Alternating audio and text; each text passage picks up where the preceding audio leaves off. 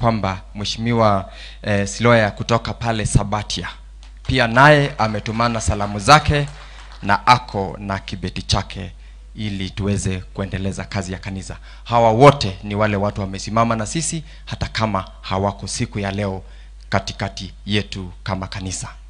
I just want to say three things. Governor Isaac, ni kama ulisoma mdomo yangu na roho yangu kasema. So yale Governor Isaac amesema, ikiwa imefanyika lazima ilipangwa. Ikiwa ilipangwa tukubali ili yaishe. Kwa hivyo kama kanisa tunasema tunaomba ili watubu alafu wakue waupe. Si ndio? So as leadership we need also to take responsibility, because if we don't take responsibility, who else will? If we don't ask ourselves the hard questions as leaders, who will do that? Because all that we need to do is to take responsibility, talk to our supporters and tell them that this is the direction that we are supposed to go.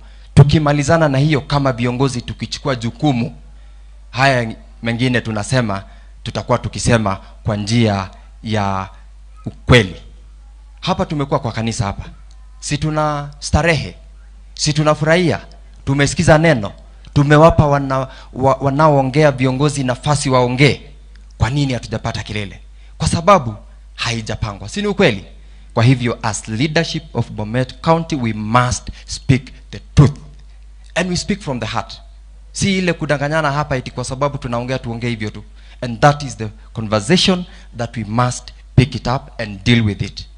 That is the first message I wanted to share today nikiwa hapa kwa kanisani. Jambo la pili, hawa viongozi wengine hapa wameongea, Your Excellency, kuhusu mambo ya fertilizer.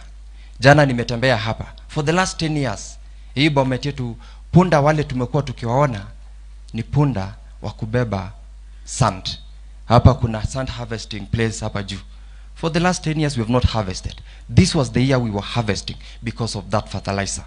Na jana nimetembea nikaona mapunda karibu 10, nikasimama nikauliza hii ni sand ama ni mahindi? Nikaambiwa ni mahindi.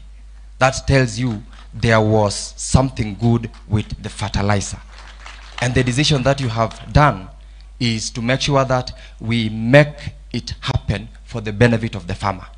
Na pia sisi kama viongozi mahala popote pale tuko, if we know those cartels, let us deal with them, because if we don't do it again, we can't leave everything to His Excellency and the leadership above. Let's also manage from our level, all the way from ule mtu kutoka pale chini mpaka huku juu. Ya tatu na ya mwisho, hii Bomet yetu ni peaceful. So tukaribishe wageni wote kutoka ule wa hapa nyumbani na ule wa kutoka kule kwingine. Nataka kushukuru viongozi wengine ambao wako hapa. Nimeambiwa kuna viongozi wengine wa kanisa. Kuna former Mheshimiwa Bomet East, Mheshimiwa Bet ambaye yuko pale, pia ni director pale KEMSA. Asante sana mheshimiwa. Nimeambiwa pia kuna wengine, kuna CEO rafiki yangu